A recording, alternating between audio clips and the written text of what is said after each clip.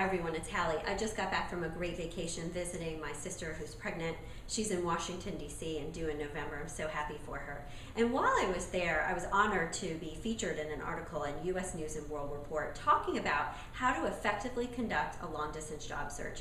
And there are some tips I wanted to add to this. It's also linked in the description of this video as well.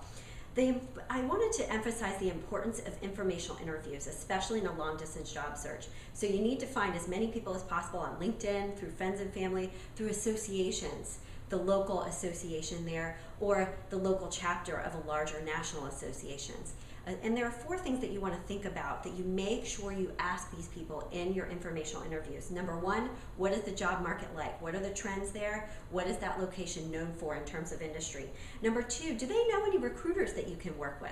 A great way to find recruiters is to network with other people and find out who they recommend or may have worked with. Number 3, what are the trends specific to that area in your industry?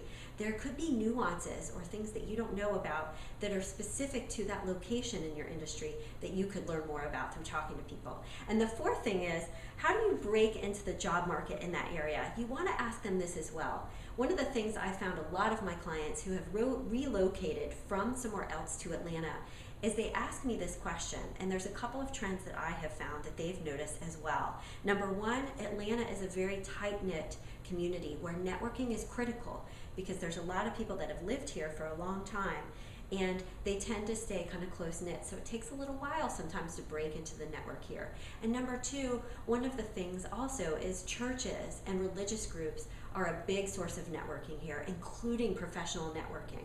There are large churches here who host or put on tons of professional events, whether it's for job seekers or professional developments.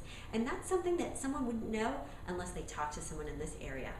I hope this is helpful for you. Good luck in your long distance job search and have a great day.